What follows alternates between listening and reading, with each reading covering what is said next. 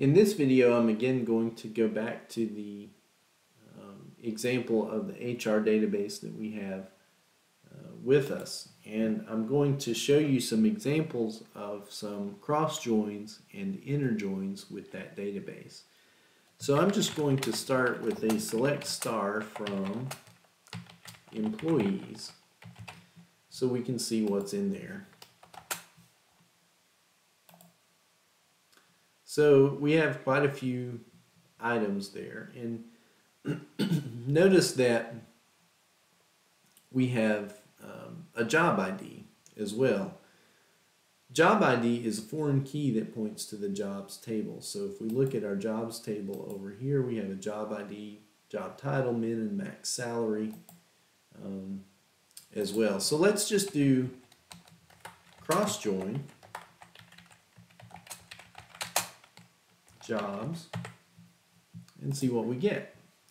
So we have 107 rows in employees. Let's see how many rows we have in jobs.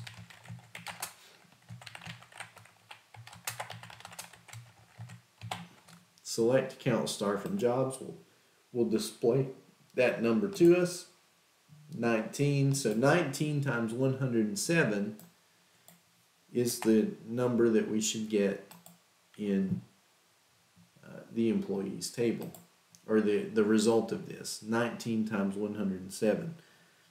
So if we do the math, we should see 19 times 107, and we get 2033. And you notice that 2033 is the number of rows that were returned. And you can do this in two ways, like I said.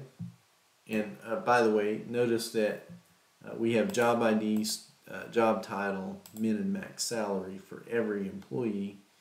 So we see that Stephen King should have 19 records paired with the 19 different job IDs here.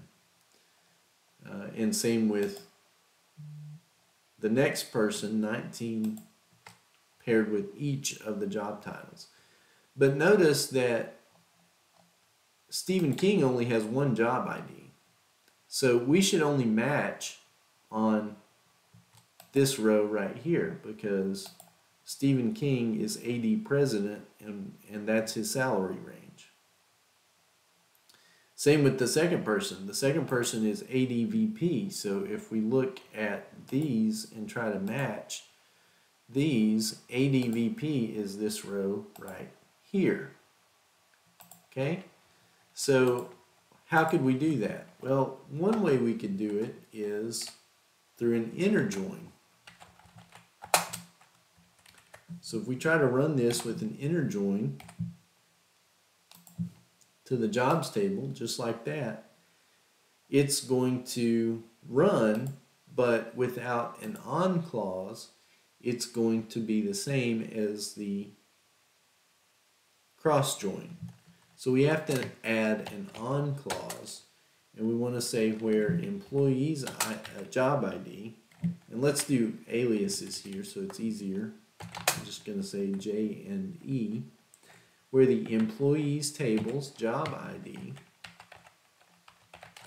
is equal to the jobs tables job ID.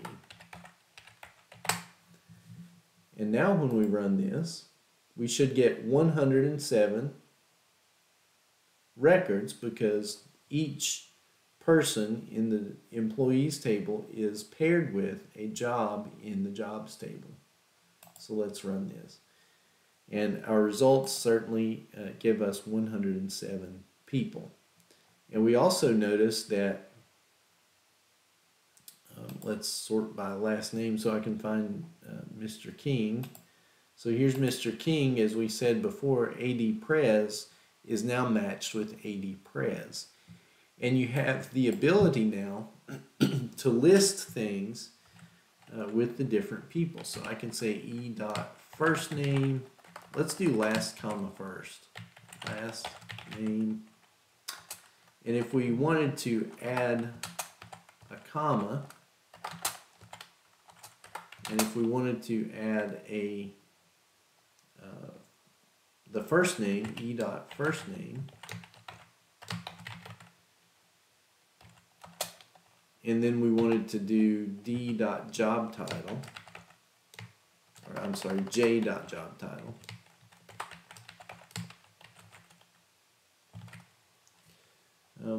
We can do that, and let's run that. But instead of this being in different columns, what we really want is these concatenated together. So you can do concat and then wrap what you want concatenated together in parentheses so that you can display it a little better. So we can call this employee name.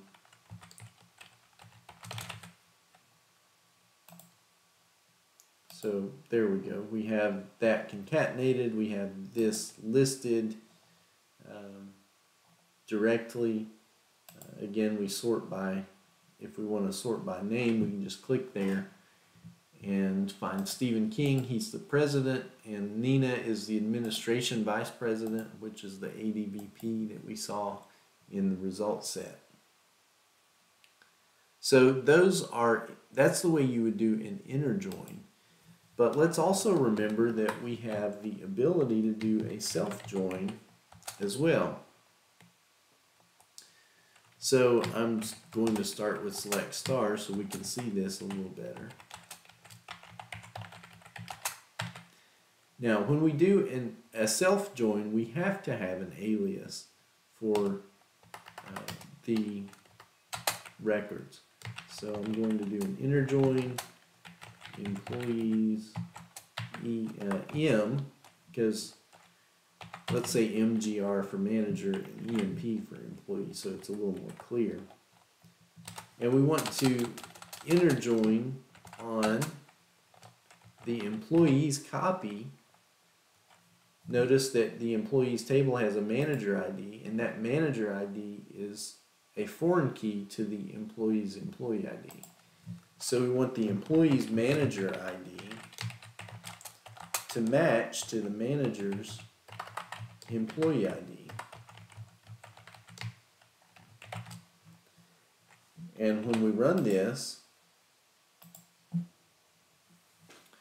we now see that Nina's manager is Stephen King, Lex's manager is Stephen King, Alexander's manager is Lex, and then Bruce, David, Valley, and Diana's manager is Alexander.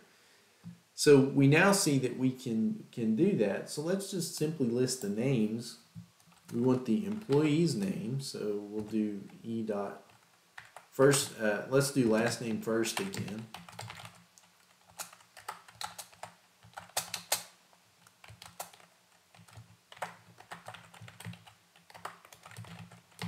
And I'm going to concat those together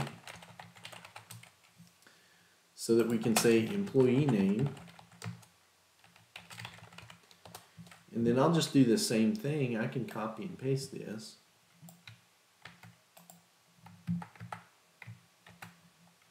And we'll do, sorry, EMP. And then change this to MGR for the manager's last name and first name.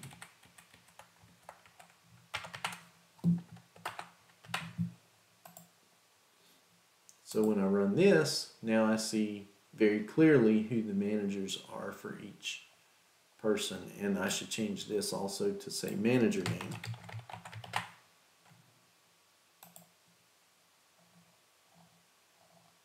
Okay, and there we go. That is a self inner join.